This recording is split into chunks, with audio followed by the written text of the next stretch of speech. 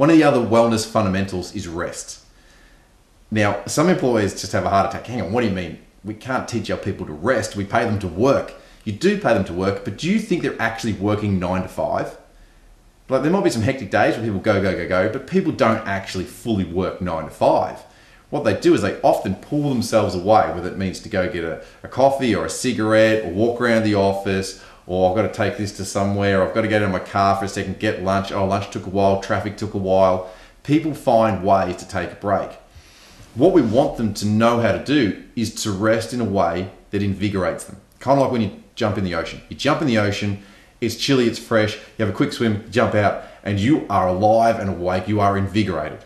Now, the workplace doesn't have an ocean there, but there are some things for everybody that does invigorate them. And if people have an awareness of what energizes them, then they can find ways to put them into their world. But typically people don't know, so they don't do it. They go home, they turn on the television out of habit, have some dinner, nothing's on, so they start flicking. As soon as you start flicking, you can blow an hour and a half, you get up, you feel like you did nothing.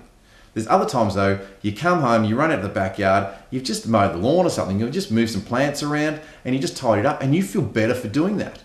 See, there's productivity in rest as well. There's a whole lot of things that actually invigorate us. So when we say rest, we want people to know how to withdraw from work and refuel themselves.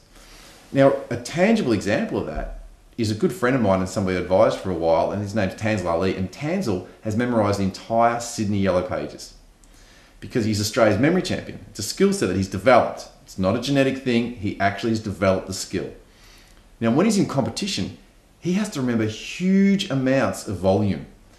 And he said, sometimes your brain gets to a point of fatigue. And he goes, I'm trying to remember, I just can't. And I said, well, Tanzil, you need to take a break. And he says, but I'm in competition. I go, Tanzil, it only needs to be 3 seconds.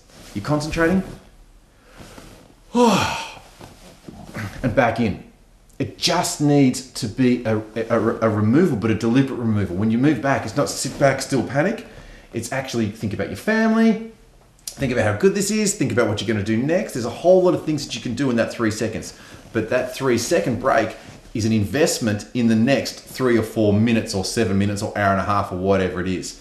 And we need to develop people's capacity to rest in a way and take a break in a way that liberates their energy so they come back invigorated.